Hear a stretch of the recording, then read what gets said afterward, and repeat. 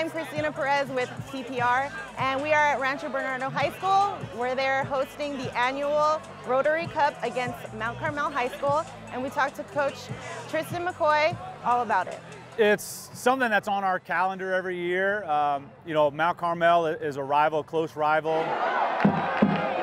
You know, it's a team that we respect, a program that we respect. We know a lot of their kids. A lot of their kids know our kids. It's just a fun game, always very competitive game, always close game that we look forward to every year.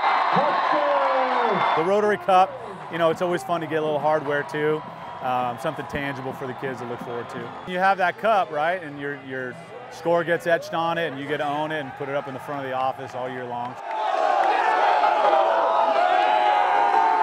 This is the Rotary Cup that Coach Tristan McCoy was talking about, and just represents the tradition between both schools. I'm Christina Perez for the PPR.